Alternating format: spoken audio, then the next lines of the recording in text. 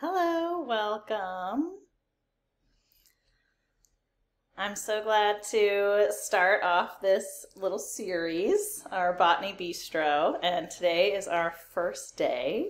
And so thank you so much for joining us today. We're going to have a lot of fun, and I just can't wait to, share some botany and kind of nerd out a little bit with everybody. I have designed this series as a way for us to just share some botanical knowledge with each other, and also hopefully have an opportunity for us to explore different ways to think about the plants in our lives. But I know that during the lecture portion of the class, we won't be having any discussion or, kind of live interaction. So I'm going to save that to the end. So if you do have some questions, please keep them in mind, and we'll be happy to kind of share out at the end. I've also designed this so that it can be something that you listen to. Obviously, I'm happy to, support with some visuals, but I know that some people on their lunch breaks would like to take a walk, or you might be listening to this as an archive, and so I wanted it to be able to be auditory. So some of the things I'm going to discuss do have wonderful visuals that you could explore after doing your own research if you're interested in learning more. So we're adding some extra people, which is wonderful. And so before we go any farther, I just want to welcome you all to the Botany Bistro. My name is Mary Dudley, and I am the Ecology Education Manager at the Civic Garden Center. We're based in Cincinnati, Ohio, and the Civic Garden Center is in Avondale. So if you haven't come to visit us, please come and see us. I'd love to give you a tour and talk to you about plants. A little bit about me. I have 2 advanced degrees, one from Miami University from Oxford, Ohio, in botany, and the other is in workforce development education from Bowling Green State University. I just have a passion for plants and people. I love figuring out how to connect some of the scientific world to the practical skills that are being done, especially in schools, by students. And so really thinking about how to interpret some of that scientific knowledge and share it. So this whole Lunch and Learn series was brought about just from a hope that I can share some of the knowledge that I have with you, and it can enrich your lives in different ways. And so we're going to be offering all of these classes for free. We'll also be archiving them, so if you miss a session or if you really like one and you want to share it, those will be posted up on our YouTube channel, so be on the lookout for that. But at the end of the course, I will open up the chat, and so you'll be able to share questions, contact information, things like that. So I'm really happy that you're here. And so I just want to go over quickly the course of the program and kind of the vision that we have. And so these will happen every other Friday. And so you'll be able to kind of get your science in, get your botany in every other Friday. And each Friday is going to have a theme. And there are many, many different aspects of botany. And so at its very core, I'll say that botany is the study of plants, the scientific study of plants. But there are many, many branches. So as long as humans have been on this planet, they have wanted to know more about plants, and we're just drawn to them, and that discovery has never ceased. And so there are so many branches now to talk about. During our series over the next year, we will dive into morphology, anatomy, physiology, pathology, paleobotany, The list goes on. And while each of these branches have that common thread of being something that pertains to plants, they all also have their own specific ways of looking through a different lens. So for example, ethnobotany is particularly focused on the study of how people interact with plants versus plant pathology, which focuses on plant disease and how we can help mitigate some of the damages that happen with plant disease.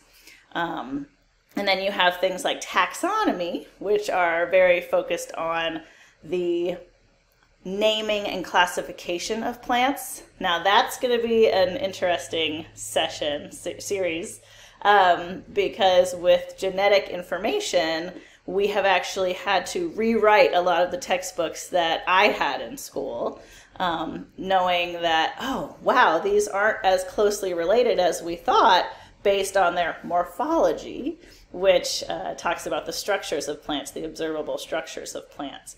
And so it's an exciting time to be studying plants, and it's really great to have these conversations with people and learn more.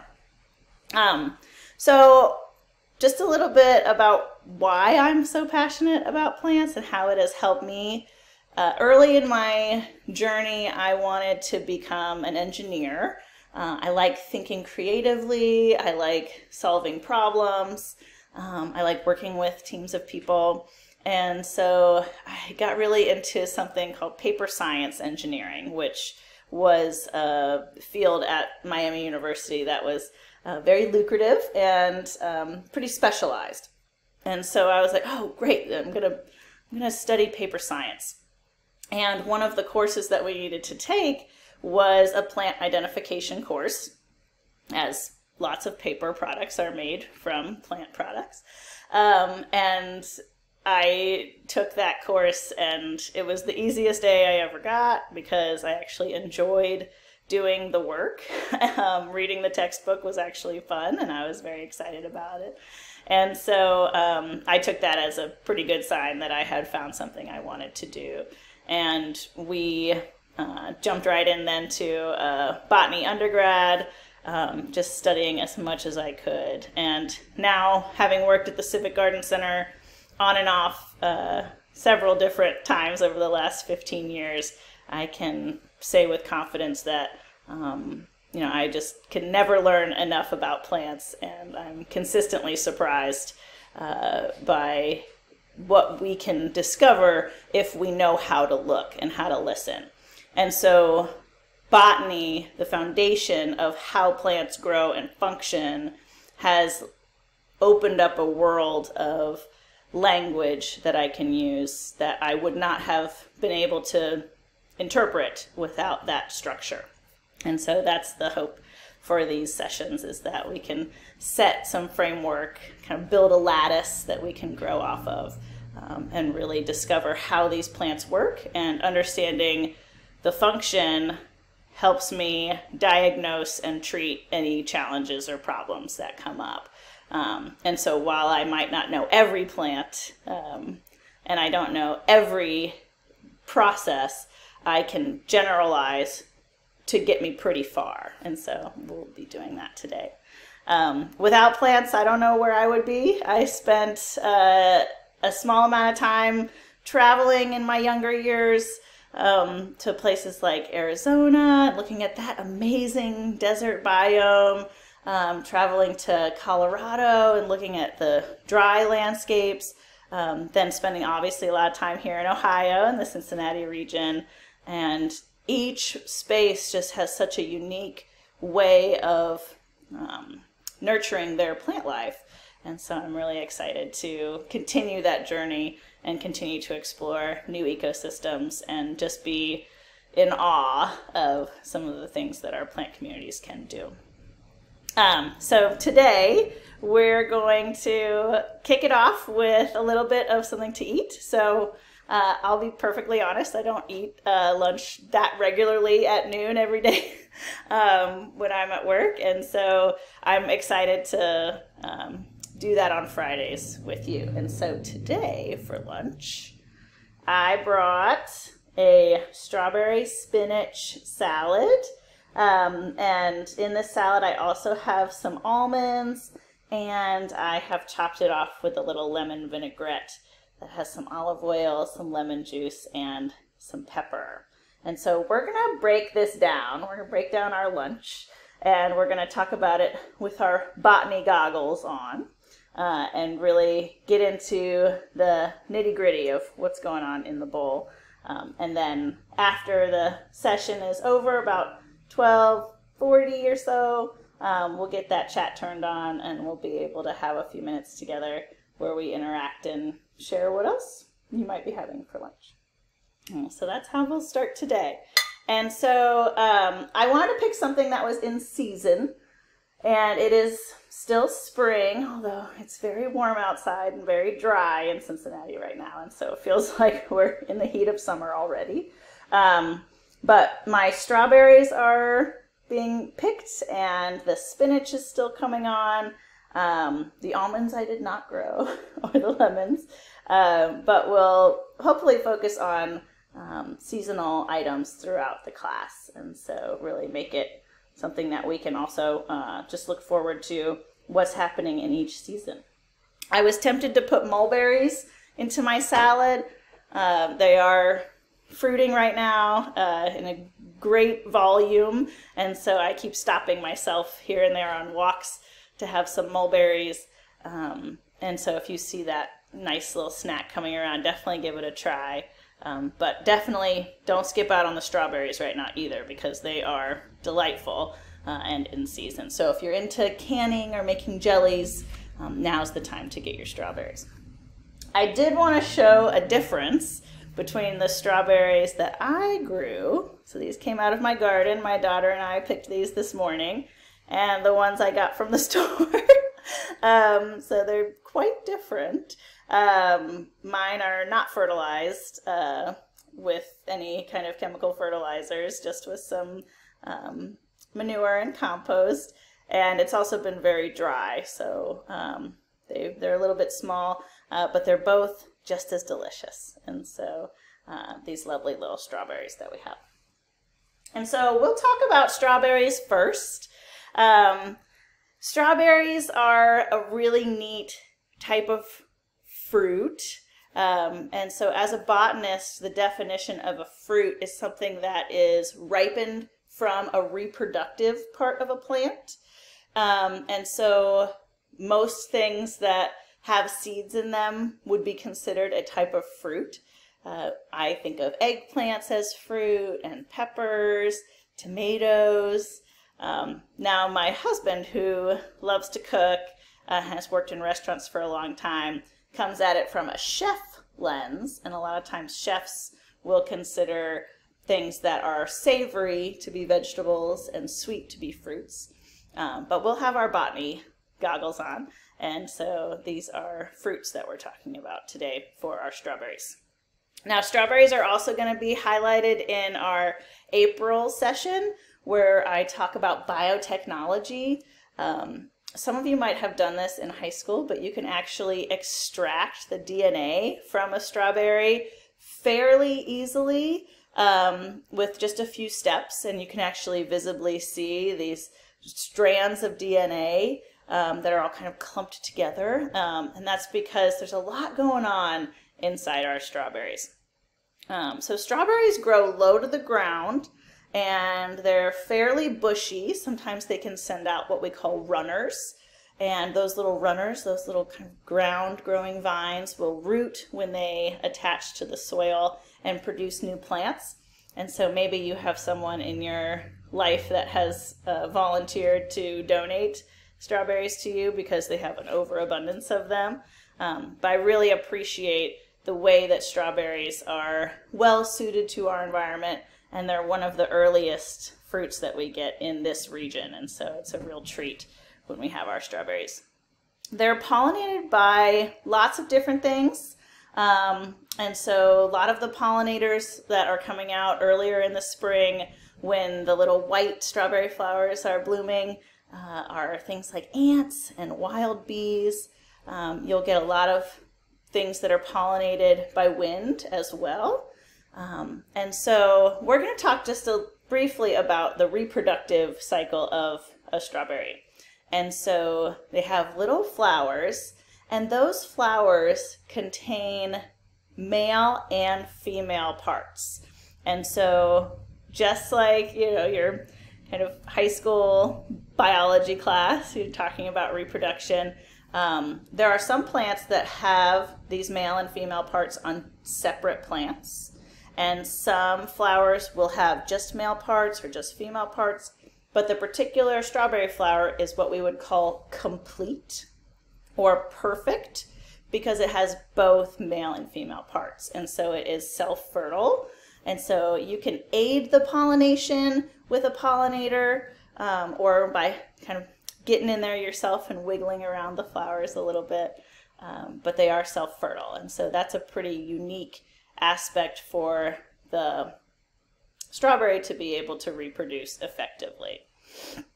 And something that is curious about this, and this is where you get to like share some secret botany knowledge next time you're with your friends.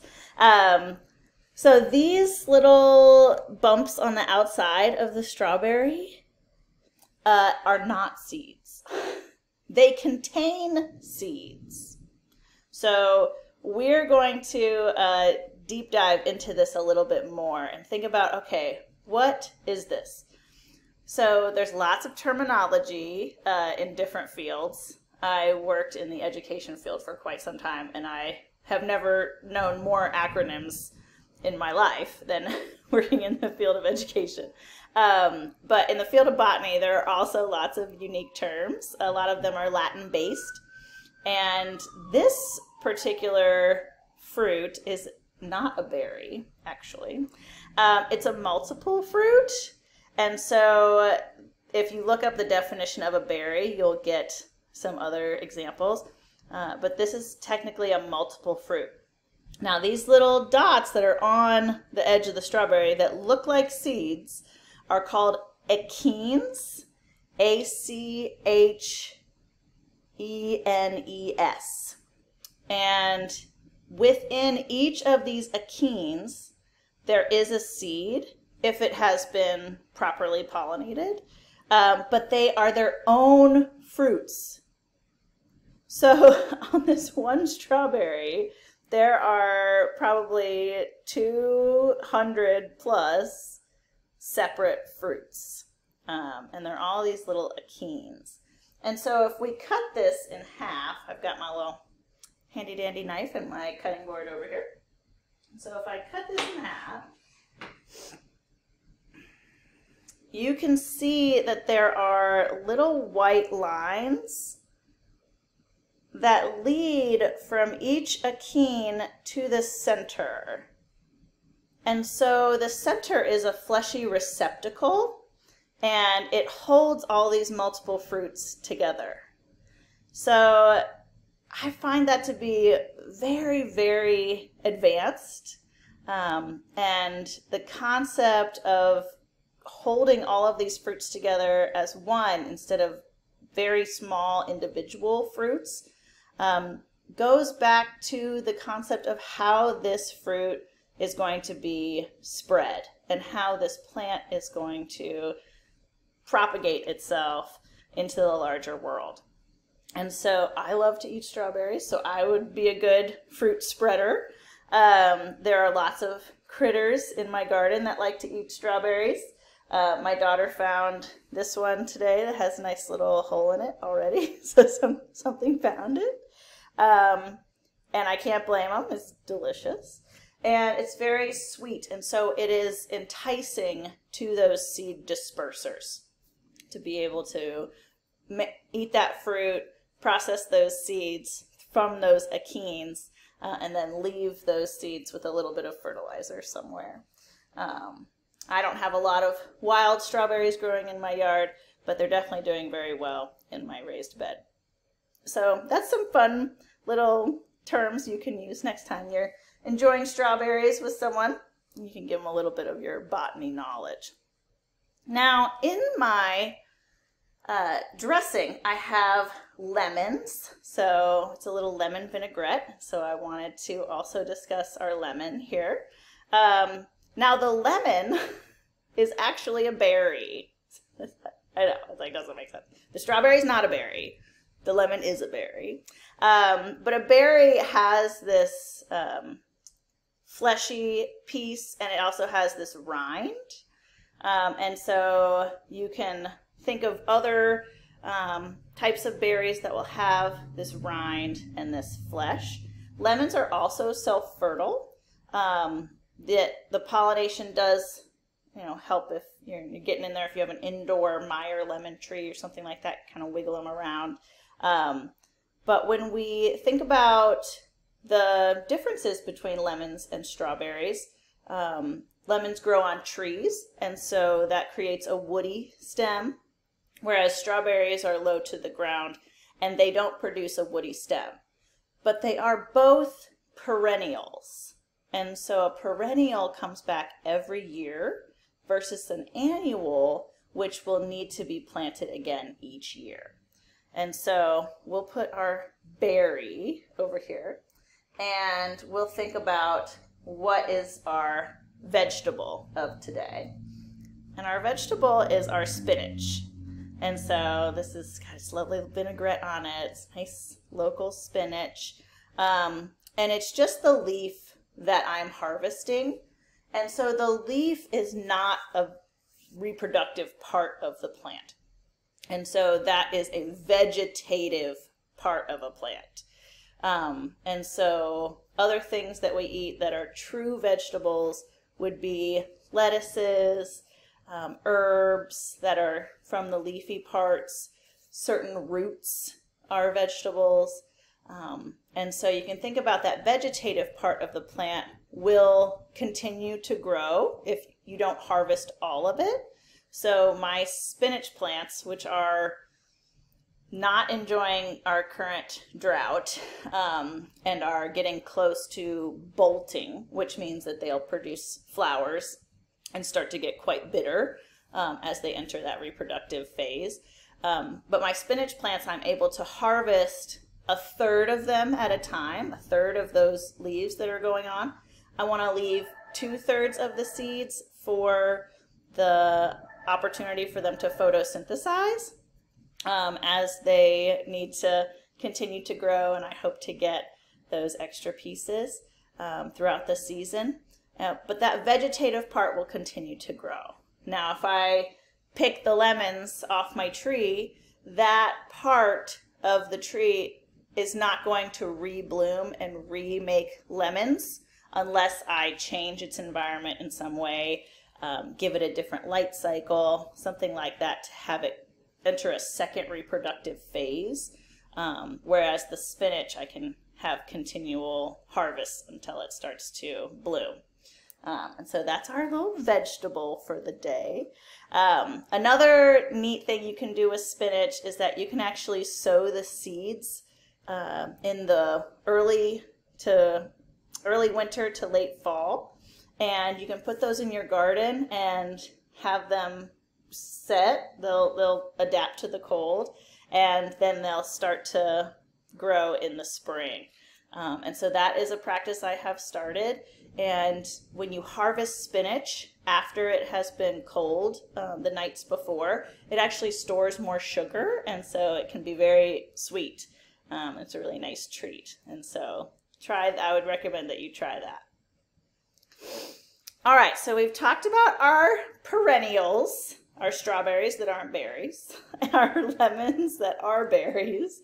We mentioned our spinach, and now we need to think about the nuts and the seeds that I'm using. And so I have the almonds. And so almonds are a very interesting crop. They are grown mostly in California, and it's a fairly early crop. And so you actually need to move hives of bees from all over the country to California to pollinate all of the almond trees. It's not ecologically sustainable, in my opinion. And so this might be a more rare treat as we move forward. So if you enjoy almonds and almond milk, try to get it from a grower that you trust, who practice sustainability, just so that we can hold on to that crop as much as we can. So the almond is technically not a nut. So I'm throwing a lot out here. It's like, oh my gosh, all of the things we learned as children are not true. Some of them are, but it's technically not a nut. It is called a drupe, D-R-U-P-E. And that is because it has a fleshy covering. So the fruit is a drupe, and it contains the seed. Now, I've actually not held almond fruit before. I've seen pictures of them, but it's encased. And so I wonder what that would be like. Maybe that's something I'll have to do next time I go out west. Now, true nuts are things like chestnuts, hazelnuts, acorns. They're dry. Then we also have other drupes like cashews and pistachios. So that is the group that the almonds are in, are those drupes. And I also have some olive oil in my vinaigrette. That is also a drupe because it is contained in this fleshy seed, this fleshy fruit. And thinking about how they process olive oil, they actually pick them off the trees and they press the seed and the fruit together. And so it's technically fruit juice, olive oil. And so it's 100% fruit juice. Sometimes it is filtered and sometimes it is not. But it's a pretty interesting concept to think about olive oil as being fruit juice. And the peppercorns that I have in the dressing are curious because I did choose black ground pepper. I have some whole black peppercorns here, and they're very fragrant. And these are not crushed, but I did put ground in mine. And actually, if you look very closely at a peppercorn, you'll see that it has the black covering on it. That is the exterior of that fruit. And so the skin has been dried and left on the peppercorn. And so when you're eating pepper, you're also eating a fruit. The outer layer is called a pericarp. That's the name for that kind of skin of the fruit that you can see on there. And so if you haven't gotten up close with a peppercorn, I recommend that you take a close look at it. Now, white pepper has had that pericarp removed, and so it doesn't have quite the same flavor because the pericarp does impart a lot of flavor, and the white has it washed off. So if you're interested in the differences of those, when you're eating white peppercorns, that is mostly just the seed, whereas when you have black, you're eating a fruit. And so if you do some thoughts on how your food pyramid goes with your different items that you're eating, it would be interesting to see us use that in a botany way and say, oh, I am actually eating fruits here. And so that is the basics of what I have in my lunch today. And so I'm very excited to eat that. And I wanted to just give you a little bit of a preview for a look ahead for some of the next segments that we'll be doing and invite you back before I turn on the chat and we have some fun back and forth. And so our Basic Botany Part 2 will be on June 16th. And during that session, I'm going to talk a little bit about botanical history and the way that the field of botany has progressed over time. I'm going to work in a global lens and then also focus locally on some things that are happening here in the Cincinnati region. And I, as my teacher hat on, I would love to give you a little bit of homework. So before our next session, I would encourage all of you to take some time to really observe a leaf, a single leaf, for a full minute. And so set a timer on your phone, because it's going to feel like you've seen everything about this leaf in about 10 seconds. And then after 20 seconds, you might see something new. And after 30 seconds, you might see something new. And so if you're really going to be interested in exploring more about plants and digging deep, that's your first assignment, is to look at a leaf for one full minute. I would encourage you to share your leaf on social media and tag the Civic Garden Center, and we can kind of explore our different leaves together. And so it'll be the same format. We will log on to the same link, and so you can add it to your calendar every other week, and we'll talk about what we're having for lunch and think a little bit about the history of the botanists who have come before and the work that they have done, and how we can stand on their shoulders.